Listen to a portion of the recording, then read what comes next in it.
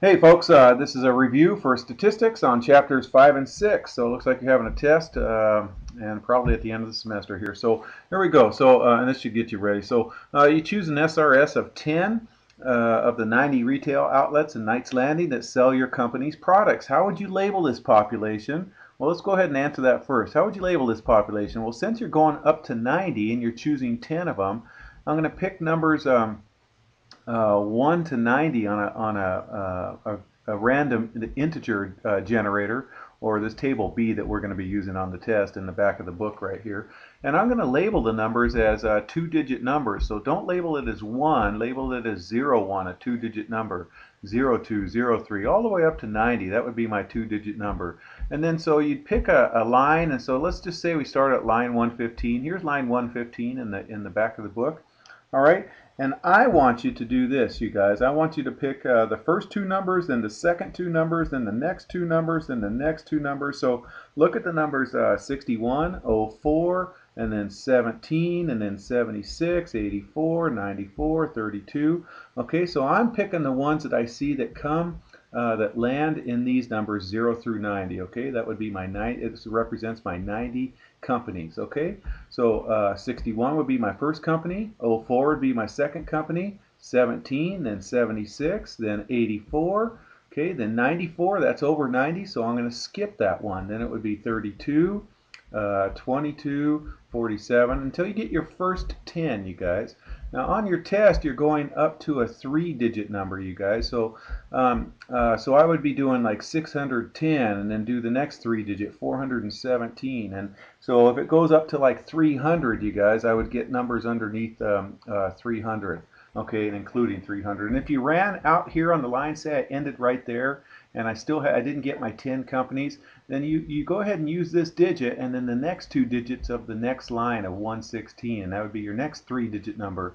And you just keep going until you get your 10 numbers that would fall into your category.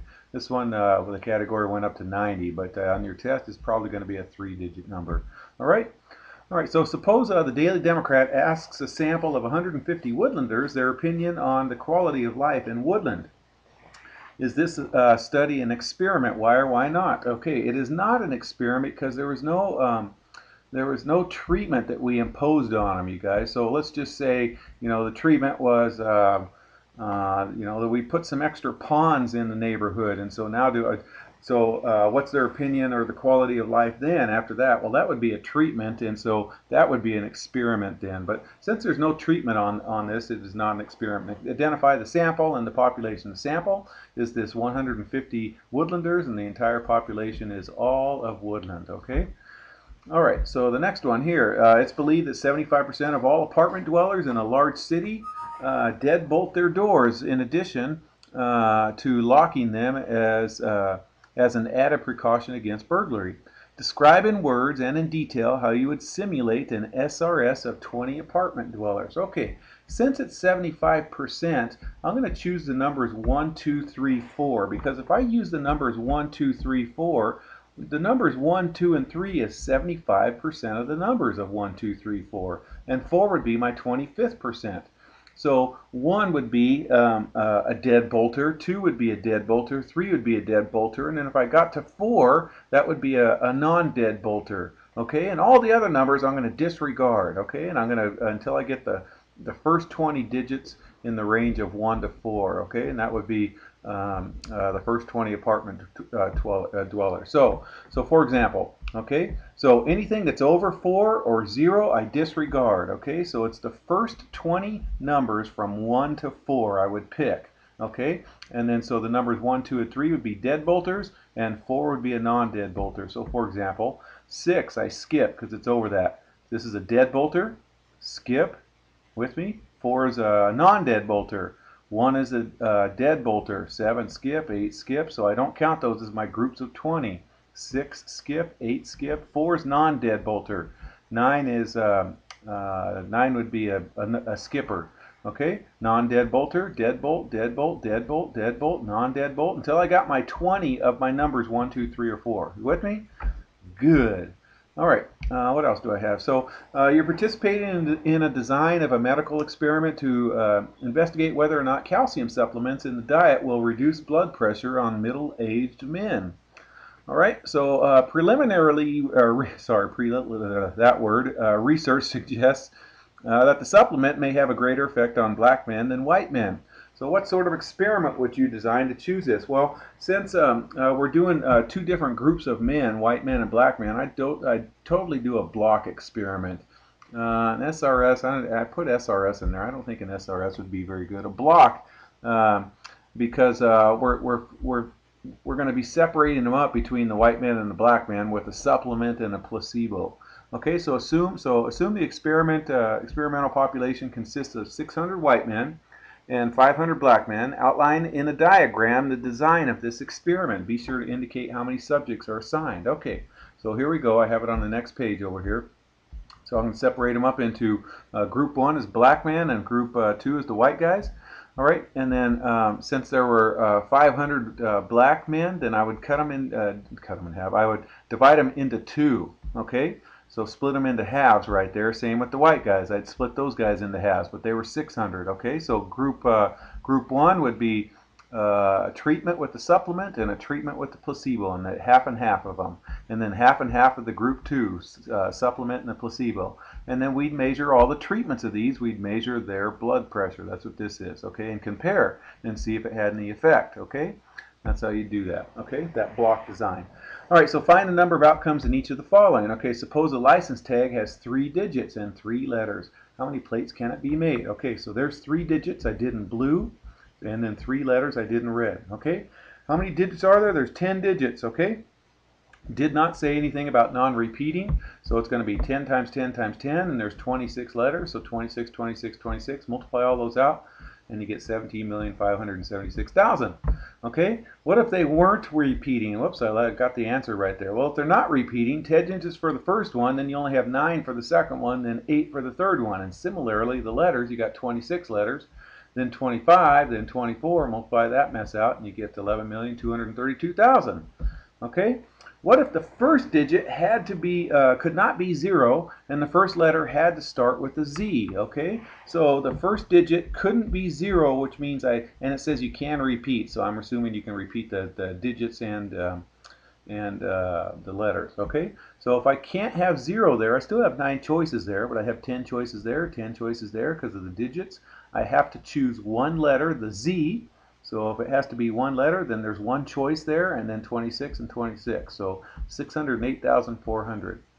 All right, let's see. Okay, so all human blood can be typed as one of the O, A, B, or AB. But the distribution of the type varies a bit with the race. Here's the distribution of blood types of randomly chosen black men, black Americans. Let's see. I pulled these right out of our textbook here. I think this is your homework, I think, you guys. So blood types, so probability of blood type O is 49%. That's the most prominent one. A is 27%. B is 20%. And then so what's probability of A, B, and Y? Well, it's the rest of your 100%, you guys. They have to add up to 1. So add them up and find out what you're missing. You're missing 0.04. Okay, so Danny has type B blood. He can safely receive blood transfusions from people with types O and B. So what's the probability that the randomly chosen black person can donate to Danny? Okay, it's just going to be adding these probabilities together, 49% plus 20%, and you get 69%. Okay, probability of type O or B as you add them. Okay, all right. Let's see. An automobile manufacturer buys computer chips from suppliers. The supplier sends shipments containing 15% defective chips. Each chip chosen from this shipment has the probability of 15% or 0.15 being defective, and each automobile uses 10 chips selected independently. What is the probability that all 10 chips in the car work properly? All right, well, if this is their defective rate, then 1 minus that would be their good rate. Okay, so properly would be 0.85, all right? So all 10 chips, you go 0.85 to the 10th, which is a little less than 20%, you guys, 0.197, okay? So that's not a very good chip ratio. The cars would be breaking down left and right. I wouldn't want my car breaking down, you know. If it was only successful 20% of the time, that would suck, you guys. All right, so interpret the problems, okay? If 4 coins are tossed, find the probability of each event, okay? So you have at least 3 heads and you have no tails. All right, I'm going to refer back to this figure in our book, and this is one of our lessons. I forgot where I picked this from. So this is one way to do it. List the ways you can get 4 tails, or I'm sorry, 0 heads. List all the ways you can get 1 head, so a head on the first flip and then tails on the second, third, and fourth. A tail on the first flip and a head on the second flip, and so this is all the ways I can get a head on the first flip. Here's all the ways I can get 2 heads. Okay, not on the first flip, just a head on 4 flips, sorry. Here's all the ways I can get 2 heads on 4 flips. Here's all the ways I can get 3 heads on 4 flips, and then finally 4 heads right there. So the probability, there are 16 outcomes here. If you count them all up, there's 16. 1, 2, 3, 4, 5, 6, 7, 8, 9, 10, 11, 12, 13, 14, 15, 16. Okay, 16 ways. How many ways can you get at least 3 heads? These 4 plus this 1, so it's going to be 5. It's your favorable divided by total, 5 over 16. Okay. No tails, okay? No tails means all heads. This is the one that has no tails right there, so that one is 1/16, okay? Favorable divided by total is probability. Piece of cake, huh? All right, let's try this one. Okay. Oh, I'm sorry. We had this earlier. We did. This was a different way. I did a tree diagram on this one, you guys. The first flip you can get a heads or a tails, and then on the second flip I can get a heads or a tails, or if I got a tails here I can get a heads or a tails, and then if I did another third flip I can get a heads or a tails, a heads or a tails. So this was the sample outcome with 3 flips, and what I did was, as you'll see on the next one, I just took this branch and I went off heads, tails, and then this one, heads, tails, heads, tails, heads, tails, and I listed the sample space. So you could also do it that way and then count up and answer the questions there. There's 16 of them. That's my bottom number. And then so at least 3 heads. So the probability of at least 3 heads. Okay, so there's one that has 4 heads. There's 3 heads, 3 heads. So there's 3 of them right there. There's one, so 4. And then there's the last one, 5, so 5/16. Okay, no tails would be this one, 1/16. Okay, whichever way works for you, you guys. Okay, a bag contains 2 red, 4 yellow, and 6 blue marbles. 2 marbles are drawn at random. Find the probability of each event. Okay, both are red. Okay, probability of a red, then a probability of a red. Okay, since you're drawing them both at the same time, that is like, it's the same as not without replacement, you guys. Okay, so there's 2 reds out of the first one, and there's 12 total marbles in there. And then, so there's 1 red one out of 11 marbles left. Okay, go ahead and reduce it. I like having fraction answers, you guys. I don't think I put decimal answers. In fact, I know I didn't. So I don't care. I like fraction answers, whatever 1 divided by 66 is. That's your answer. Okay. Okay, 1 red, 1 yellow. Okay, there's 2 reds out of 12, and then I think you pulled the red out, so there's still 4 yellows in there, but 11 marbles left. And then go ahead and reduce and you get an answer of 2 over 32. Okay, neither is blue.